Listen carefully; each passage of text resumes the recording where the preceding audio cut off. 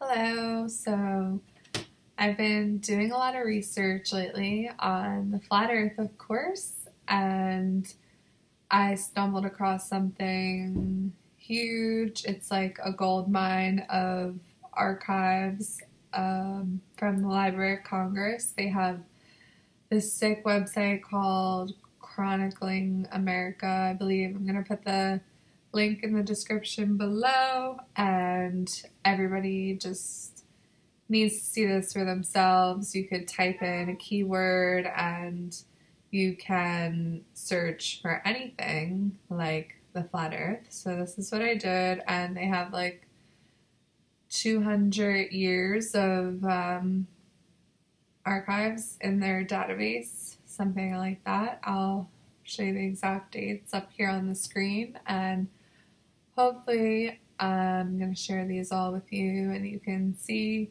some of the ones that I found that are super cool that I downloaded. You can actually download them in a high resolution from the site, similar to that of the NASA archive. So everybody needs to just go use the internet. I mean, it's endless what you can find out there. I can't even go through all this myself.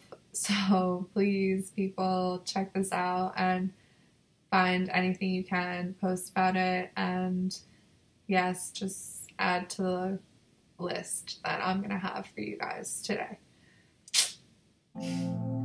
It's actually kind of scary because you could just search for the keyword that you're looking for in these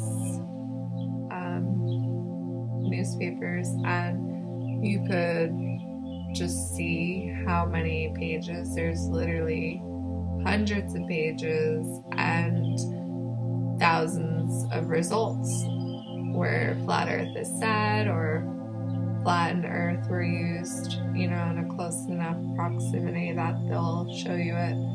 Sometimes it doesn't really match up to flat earth, but like 98% of the time it matches up with just straight up flat earth. And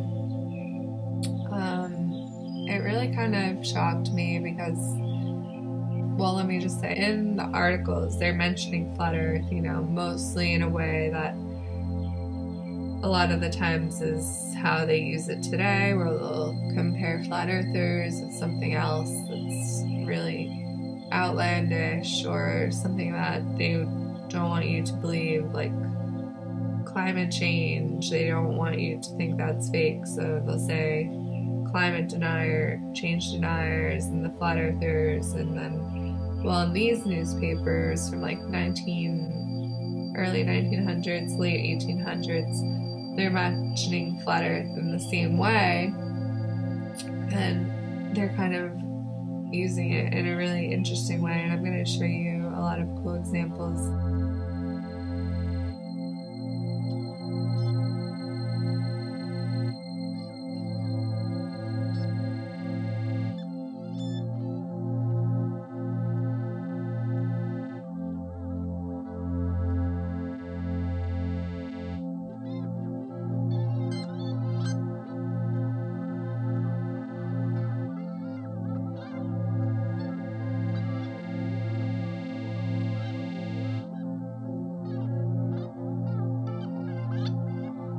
It's so amazing that you could just see all of this here on your computer. Just wow, yeah. So another really cool thing is that they're mentioning Zion City a lot, and apparently these schools were around still in the early 1900s where they were teaching flat earth.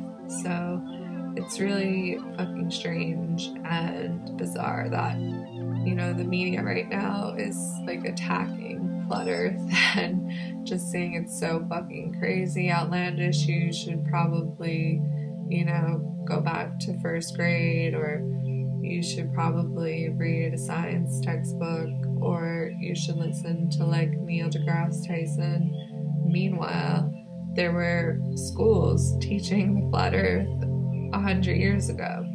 So that's not that long ago. And, you know, they're always saying like it's 500 years ago, like when Columbus sailed the seas. And a lot of people say that they didn't use Columbus to see if the world was a globe or not, or flat or not.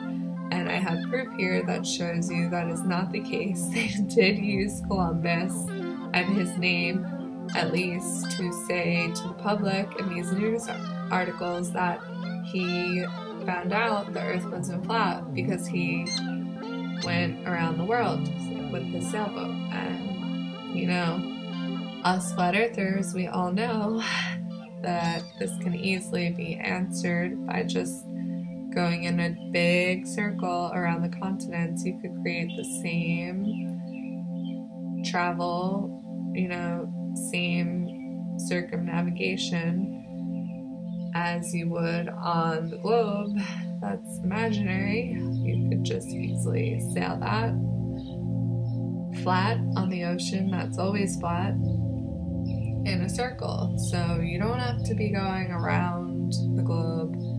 You could just be sailing around the land. And that's exactly what he did. Unfortunately, you know, this was a major turning point in people's consciousness where people really believed that the earth was no longer flat. And I think a lot of people really did believe the flat earth for much longer than they want you to know. And it's really interesting that they even have this online because, you know, this is just on such a credible website where how can they deny that flat earth should be being talked about in a serious manner when this was a subject that was taught in schools 100 years ago.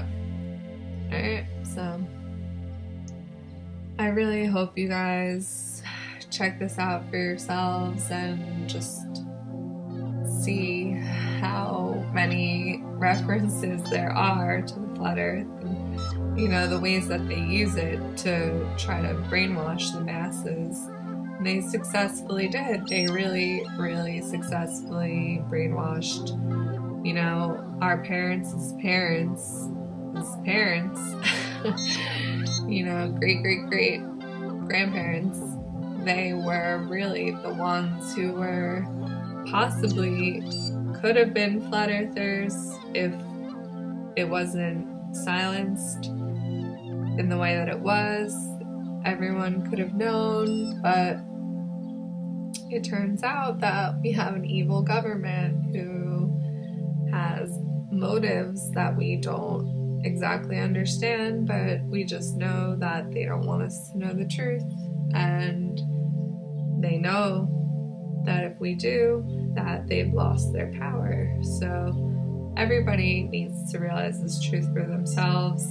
You know, everyone, it's going to take a different amount of time, but I can't stress enough how much information is out there that still has yet to be found, and it's just something that is really mind-boggling. And yeah, please comment. Feel free to share anything you want to share with me from this huge database that I'm going to share with you in the link down below again.